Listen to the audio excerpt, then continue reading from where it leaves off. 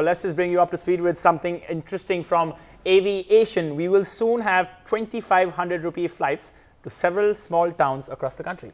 This is under the new aviation policy that 22 small airports could soon be open to commercial flights, places like Jaisalmer, Bhatinda and 4 airports in the northeast. Jaisalmer, Agra, Gwalior, Bhatinda. Soon you could be flying to all these places at budget fares. In June, the government promised to connect towns and cities with flights whose fares would not go beyond 2,500 rupees. Now it's ready with a list of airports that can start operations as soon as the civil aviation policy comes into effect. We have almost nearly 22 airports which are ready to serve, which can immediately flying can start. So that in any case we share with the states.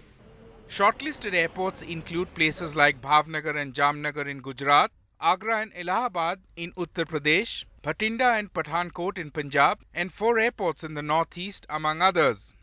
Poor demand had forced regular airlines to withdraw from Durgapur Airport in West Bengal. Now the airport has been identified for startup airlines to operate cheaper flights. Gwalior, another tourist destination, too has been identified for the 2,500 rupees flight scheme. For the centre's regional connectivity scheme to succeed, state governments will have to come on board. That's why the Union Civil Aviation Minister these days has been travelling from state to state, signing MOUs in order to give wings to his policy. In New Delhi with camera person Suresh, Sandeep Phukan, NDTV.